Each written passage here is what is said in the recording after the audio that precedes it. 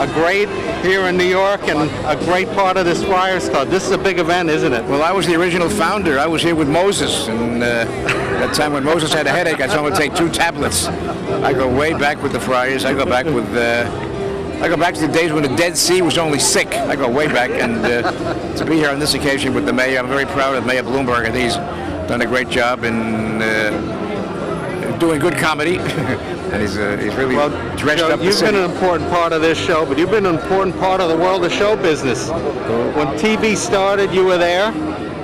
Radio, your radio show I was waiting for Marconi to invent the tube, and then it went on radio. And to be here with you.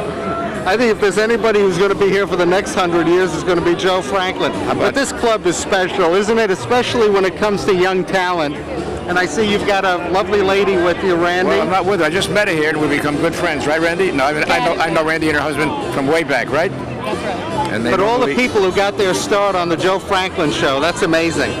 Well, I gave the first exposure to a lot of people, Barbara Streisand and Bette Midler and Bill Cosby and about 100 more. But what was the secret of your success, Joe? You've always had an easygoing style. You talked to people, you made it very inviting.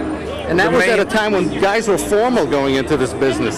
The main ingredient is what I've always said is sincerity. And once you learn to fake that, then you got it made.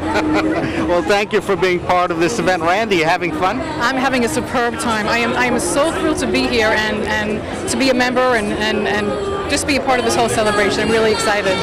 Great, Randy. It's great having young talent as part of this. Please invite us back. Thank you so much. Thank you for being here.